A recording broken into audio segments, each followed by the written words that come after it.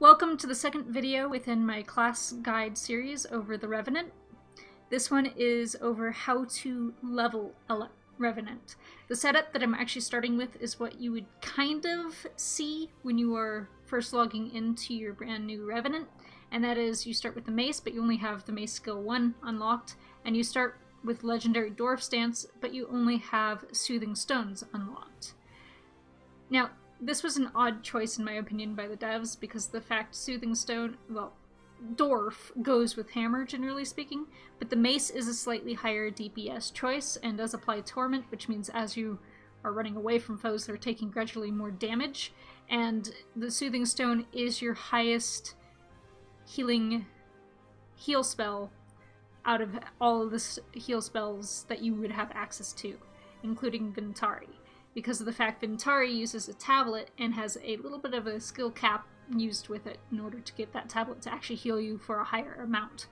So this is not what you want to unlock as you level. You don't want to keep going with Legendary Dwarf Stance because of the fact it cannot be used underwater. If you look at the skill next to the skill name up at the top, you'll see a little tiny water symbol with an X through it. That means it cannot be used underwater. Basically, there are only two legends that you can use underwater, and that is Shiro, here. As you can see, there's no water there. This says it can't be. And Malix, which I will swap to after this is off of cooldown. Here, as you can see again, there's no little water symbol saying that it can't be used underwater. And what is important about this is also the way that you want to level the tomb, and how you want to unlock everything as you level your tomb.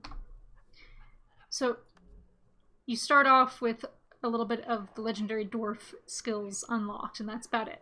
But once you hit level 11, where do you want to go from here? You don't want to keep going into legendary dwarf. Instead, you want to unlock assassin, especially if you are going the route of a power build, and legendary demon, especially this one first if you are going for a condition build. Demon is your condition damage dealer. Your heal skill heals you more for each condition on you. You have more conditions that you can deal to people, including confusion and torment through unyielding anguish and banish enchantment. And you also have resistance through pain absorption. Now, when you unlock your specializations after you say start unlocking these first, you at least want your heal skill on demon or assassin first, depending on the route that you go. Again, power, go Shiro. Condition, go demon. Now, if you're going condition, the first specialization you want to start unlocking is going to be corruption. Corruption directly affects your damage that you deal through conditions. Also, the very first tier that you get, after you get down to the third level of the first tier, you get Venom Enhancement, which is your only way to get poison as a Revenant. And if you're PvEing to level, you want that poison. However, if you're going a power build first, start unlocking Devastation, and unlock the entirety of Devastation.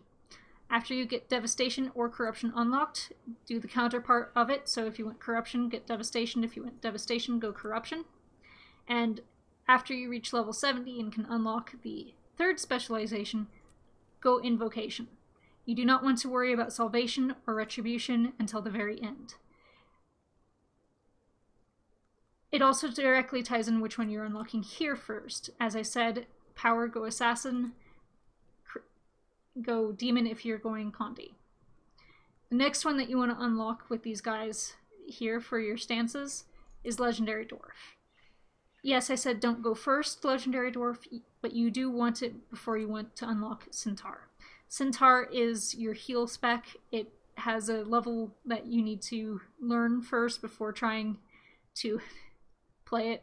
So go Dwarf, and also Dwarf has access to Inspiring Reinforcement, which is a combo field, a lightning combo field, which means you can gain swiftness through certain skills.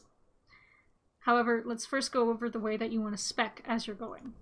Let's assume that you went for a power build first.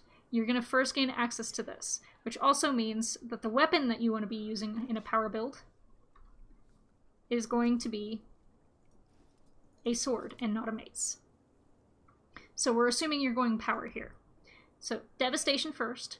You luckily, as a Devastation, unlock Furious Strikes very quickly on, so that's good, but the moment that you actually get Vicious Lacerations unlocked, you want to go with that.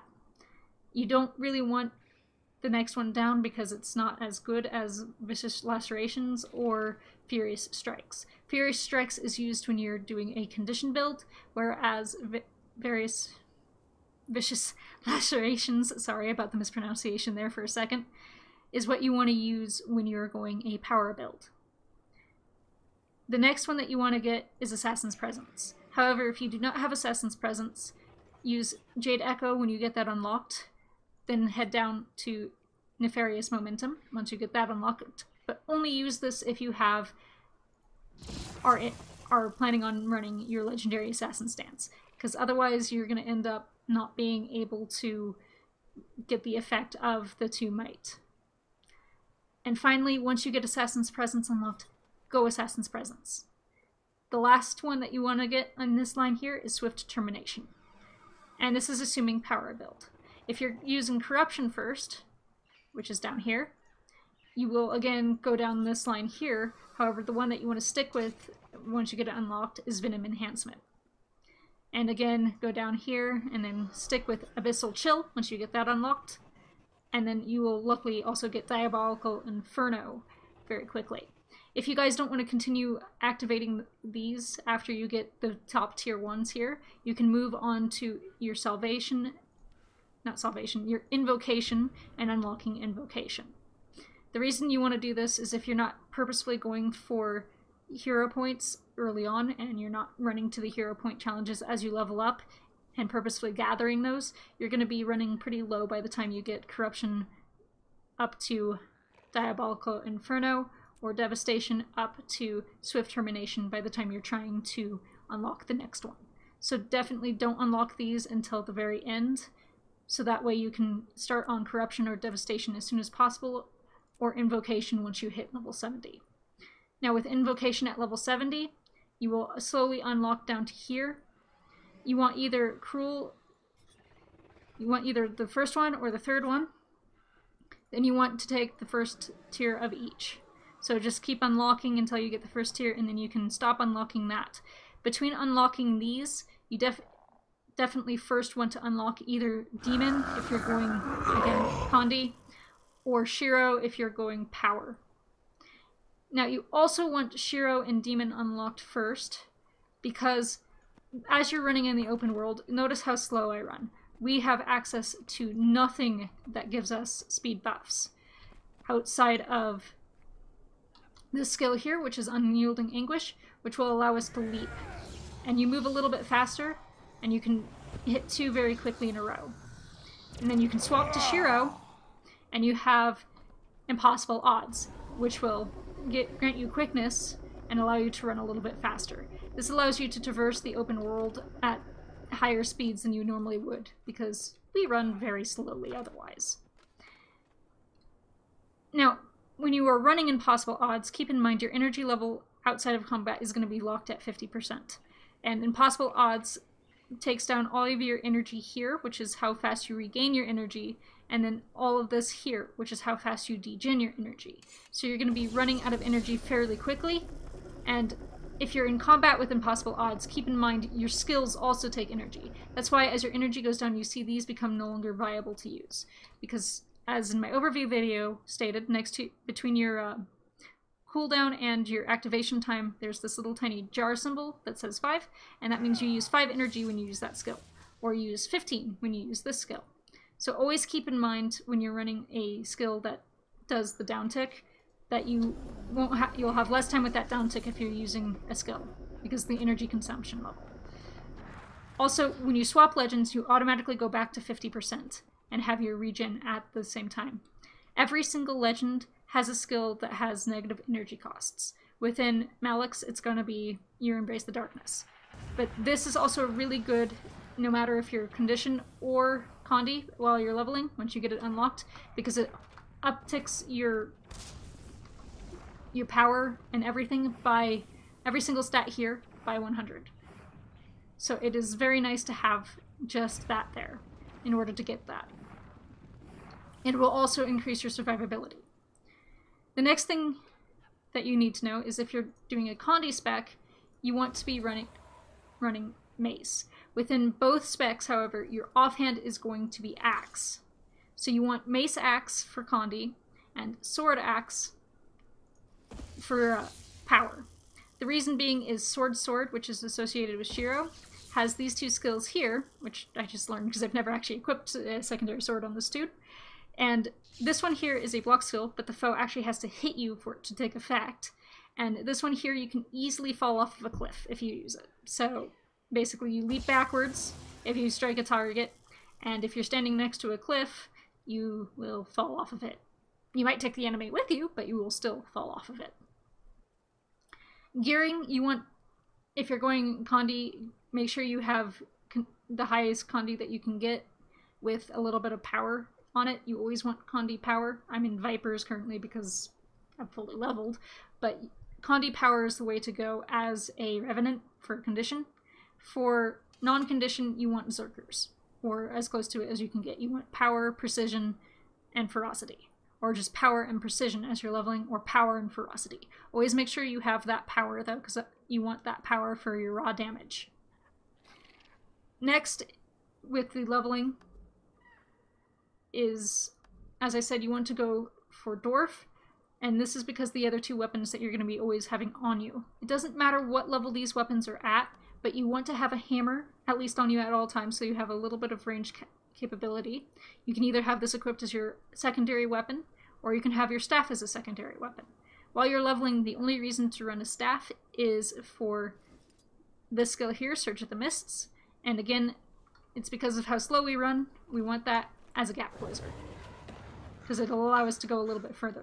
But the second you use that gap closer, unless you really need the condition, which is Condi Cleanse, which is renewing mists, or you want the survivability with the little bit of heal that you get from your auto attack, swap back to your hammer. And if you're running, say, Mace Axe, and then you finally get your Dwarf unlocked, another thing that you can do to increase your speed is you will have access eventually to Inspiring Reinforcement, which is, as I said, a light field. And if you're running a mace, you put down that light field, hit mace 3, you gain area swiftness, and you have access to a little bit of swiftness. Now, if you are running hammer as well as your offhand and you put down Inspiring Reinforcement, you can use your skill 5 and your skill 3 in order to gain area swiftness, and it'll stack a little bit longer because you stacked it twice, and you had 2 skills that did that. And that is how you are able to run a little bit faster on this. Now, if you are running a Condi build as well, the condition build that you would run here, just with the fierce strikes instead, means that you will have, sorry, the furious strikes instead, means that you will also be able to use this elite a little bit more often in Rite of the Dwarf in order to activate your Diabolical Inferno. Now, with a power build, you want this, and then, as an example, incoming conditions will provide healing.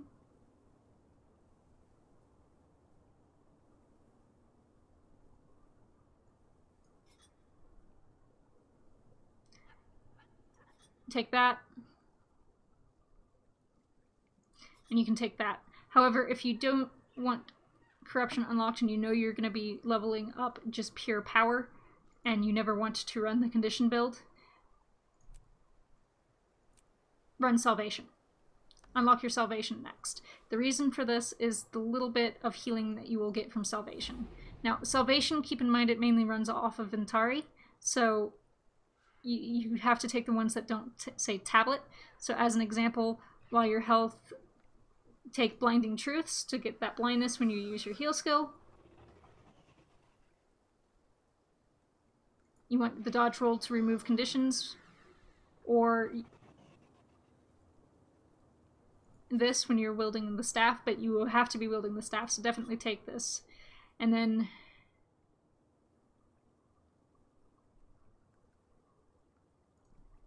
the last one, just because of the fact that there is nothing that you can do with corruption that just increases your power. You can do, as an example, this spec here as well, just with a power build, or even this here with a power build, just to get that little bit of condition down. But you don't want poison, and this way you get healing, and this way you get a little bit of resistance to conditions. So you can do either or. This one's a little bit more damage dealing, so again, Devastation, Corruption, Invocation as an order unlock for power, or Corruption, Devastation, Invocation. And again, the build that you want to run for Condi is this, so just take a quick look. And you can run Malek's Dwarf for Condi, or Malek's Shiro for Condi. The only reason to run Dwarf is to get the right of the Dwarf, and then you would swap all the way back to this, because the point is to keep using your elite skill when you're running Condi.